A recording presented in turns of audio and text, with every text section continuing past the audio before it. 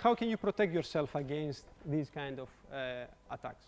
Don't expose your devices to the internet, at least directly. Instead, you can use a VPN. It's not the simplest thing to do, but of course, you can always ask for advice. You can use a VPN to connect with your home devices. What practically this means is you don't allow the camera to be exposed to the internet or whatever other Internet of Things you have there, but you create a secure tunnel from your external device, from your phone or whatever this is, back home, and then it's like being home. Create a separate network for your IoT devices. These days, the routers that even the ISPs provide, they have functionality. You can have a guest Wi-Fi, not the same network you use for your workstations.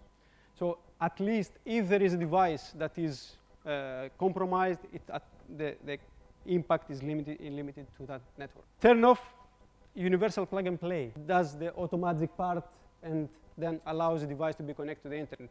There is no need to have that. If you need to do that, you can do the port forwarding thing. Even better, don't do it. Just use device number 1 and use a VPN. Update the device to the latest firmware. Any device that is updatable, to put it this way. Because there might be devices you can never update. You shouldn't buy these devices practically. You also have to be cautious of cloud services.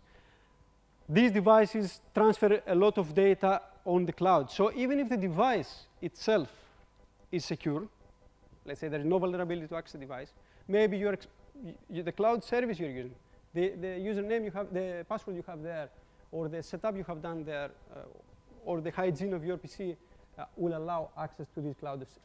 Buy from reputable vendors. There is a lot of cheap stuff out there. There is a lot of white label, what we bought there.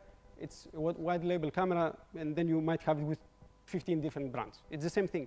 So